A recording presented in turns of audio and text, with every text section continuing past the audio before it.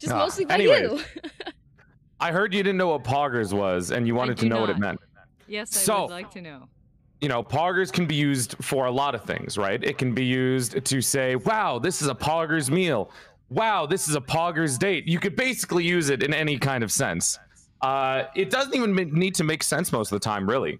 You could say, wow, that was really poggers of you. So just think of it like good. Like really bussin'. That's a good explanation of it. Really what? What? Really what? Really bussin'. You're gonna have to explain that one too, Joel. No, that one's fine. So what bussin' is basically poggers. No, you're not teaching Mom the Joel. You can't teach Mom DM this. Hang on, gosh, my tracking is. So what you got is, so if you try it in a sentence, right? Try saying something is bussin'. Like this collab is bussin'. Do not say it, Mom. Mom, do not use that word. No. Okay, well, hang on. Joel.